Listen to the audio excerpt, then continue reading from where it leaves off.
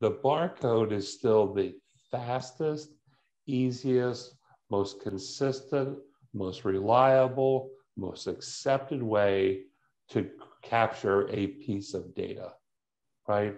And so that's going to stick for a long time, right? So I work that in there, stick. You got to keep your stickers stuff, right? Took me a second there, actually. Exactly. It's late in the day here on the East Coast.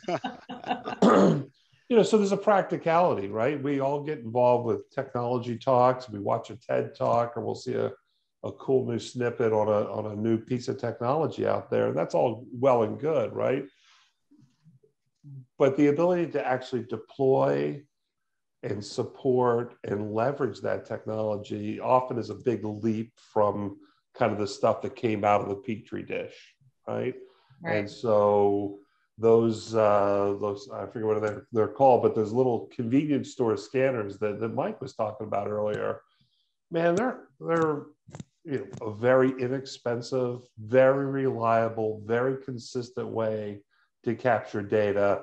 And everybody that's delivering a product or service into a C-store or really any other sort of retail outlet, that merchandise is all pre-barcoded, either with a label that's attached to kind of a case, or it's on the packaging. And some of the nifty marketing people have actually converted barcodes into symbologies for their city or their particular product, right? So they'll bake the barcode right into the marketing piece in terms of identifying products out there. So Mike touched on the e-com world. Let me tell you, Jeff Bezos ain't Jeff Bezos without the barcode. There's no way he's running the world's largest logistics operation without a barcode.